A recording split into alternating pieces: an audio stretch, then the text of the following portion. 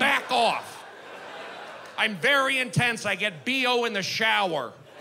I get road rage at the car wash. Come at me. I'm from LA, 818 till I die. I'm from LA. I'm from the Valley. I'm from Reseda, home of the Karate Kid and Boogie Nights. I didn't go to private charter school.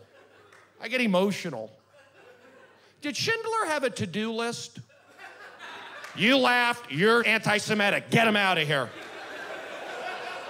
I went to Arizona State, the Harvard of the desert. Thank you very much.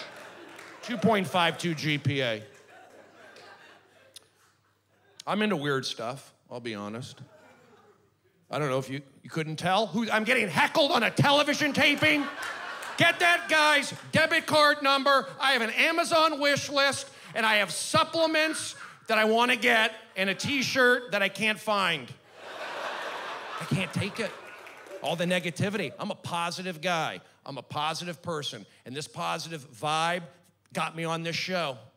I chose to be on this show because I have things happening. I make money, you know? My mom's an Uber driver. I just got her OnStar. She's 85. She's the oldest Uber driver in Palm Springs. I send her out there for the 12 to 2 o'clock shifts.